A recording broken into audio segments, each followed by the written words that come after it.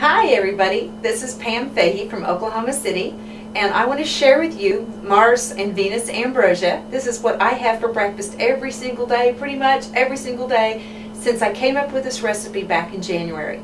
I came up with this recipe because I wanted an alternative to my shakes. I still have my shakes, but I wanted something to eat.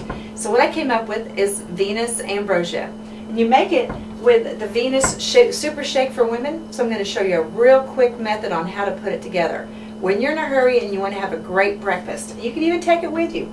So first of all, we're going to start off with some fresh fruit. My favorites are strawberries, bananas, and grapes. I'm going to show you how to cut up the banana first, because that's the most important part to get it right.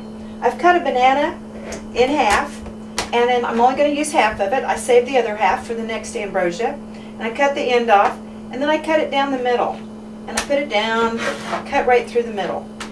Then I take that and I cut it into thirds, and that half, and I dump it into a large mixing bowl. And so I just chop little pieces off, and it's pretty nice and easy to do. Don't have to get my hands into it. And so that works really well. Take the other half of the banana, and again, just falling apart here today. You just chop it up into pieces and drop it in. It's just for you to eat. It doesn't matter how beautiful your pieces of fruit look, really. Then I'm going to take 2 strawberries, and I'm going to cut them in half and put them on my little cutting board. Cut them in half, and then I do a quick little chopping up into smaller pieces because I want bite-sized pieces of fruit. And you can make them as big or as small a pieces as you want. I dump that in the mixing bowl. Now I take 10 red grapes. You can do purple. I don't care for the green grapes in this. They're not quite as good. And I use red or purple. And I do 2 at a time and cut them in half. We're trying to make enough surface for the chocolate shake to adhere to. And that's it. And now I've got approximately 3/4 of a cup of fresh fruit in here.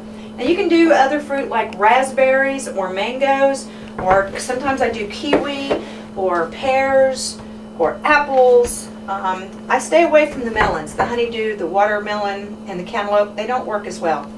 I'm now going to put 2 scoops of the Venus shake right on top of my fruit. And that's that. That's the base of my delicious, nutritious breakfast. Now I've got chocolate covered fruit.